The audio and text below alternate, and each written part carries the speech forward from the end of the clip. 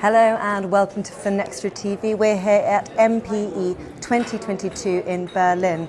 With me now in the MasterCard Press Lounge is Wojtek, proprietor, CEO and founder of Walletmore. So, hello Wojtek, thank you very much for taking the time to speak with us. Hey, thanks for having me. Really good to have you on. We're talking about payment implants, a massive topic at this year's event. So really looking forward to expanding on that. And you're in a great position because you're the world's first to provide payment implants and a full wallet solution to follow. So bring us up to date with where we are with payment implants and how is this even possible? So as you mentioned, yeah, that's true. Walletmore is the first and still the only company that does those sort of things, which is implantable payment instruments. And we are at the very, very early stage, of course, in this market. We just have a few hundred customers around the world. So it's definitely even a pilot project, like a prototype that we are now offering to our ambassadors, because that's how we called our customers.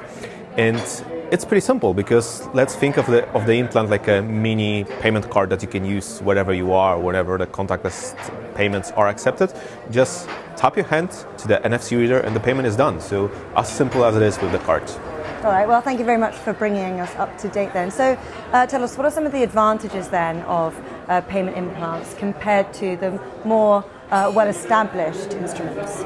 So even though the main advantage of the payment implant is the fact that it's amazing in terms of having it, in terms of using it, and it gives you the sensation that you are, let's say, a better version of a human.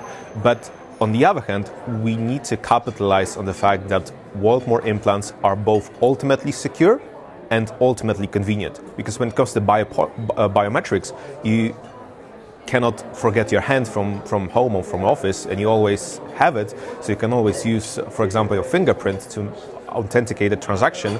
But on the other hand, once your fingerprint gets stolen, you cannot change it anyhow. In terms of the tokens, the electronic tokens, like a fob, like a card, you need to manage that. You need to carry it. You have a chance to lose it. But on the other hand, if there is any problem with that device, you can just block it or reprogram it, depending on the solution that you use. So Walletmore implants combine those two amazing advantages, and that's why I believe they are the way forward, and that's the future for the individual customers to use it conveniently and securely everywhere where contactless payments would be possible to authorize it and to proceed. Fascinating. I mean, it is a really exciting future. It certainly is. With talking about the opportunities and the advantages, it's worth talking about maybe some of the challenges and hurdles as well. So what are some of those challenges with merging the digital and the physical identity there? What about that? I believe, Walletmore is certainly a very disruptive innovation. And whenever we are looking at the product life cycle of the disruptive innovation, we are always starting with the same group of people. It's innovators and early adopters. And it's no way we can get to the mass market in the matter of a couple of years. It will take a number of years, probably like 10, 15, to normalize this solution. Because at the moment, the technology, the digital infrastructure is already there. We have no issues with that.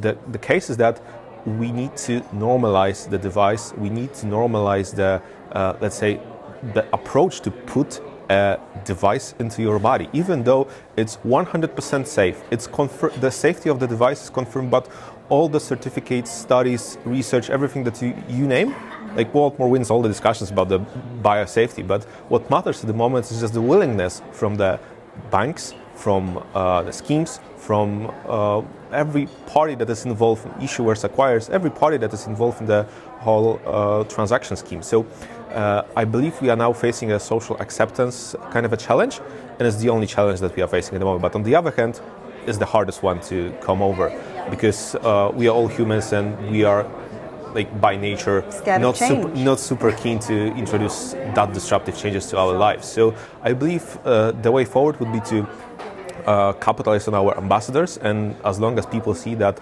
this device is used by a friend, member of a family, or a famous person, that's the way forward to bring the device to the mass market. And that's what we are working on. But I'm aware that it's a very long-term game, but on the other hand, a very fruitful long-term game.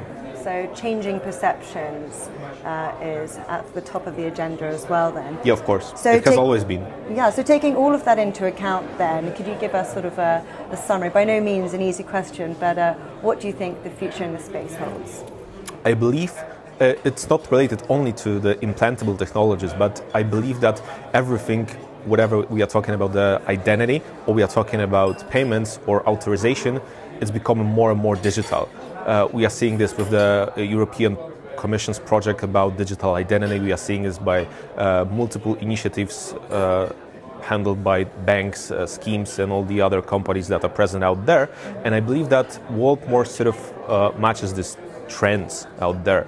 And since more and more gateways and paths are there for the world more to step in and to follow, such as being able to offer customers not only a payment solution in the implant, but also an option to, for example, authorize their identity when they are, for example, at the airport and they need to identify themselves to board the airplane, or to go to the local doctor and show them medical documents that they are willing to show, of course. And all of these challenges related to the cybersecurity, to the data management challenges are there to be handled by Waltmore.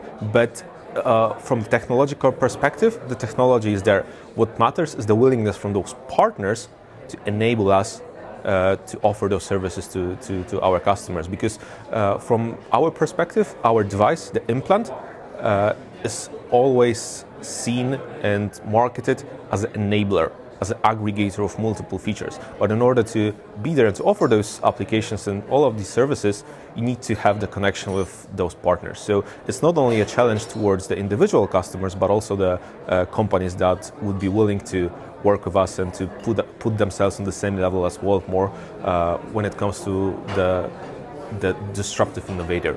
Sure. Sometimes it might be scary, but I believe, again, in the long-term game, that's something that will happen. So partnerships are key. So I'll let you get back to the event so you can share your insights with the other delegates and sponsors. But Wojtek, thank you so much. It's thank a you really very much for exciting having space. me. Yes, thank you very much.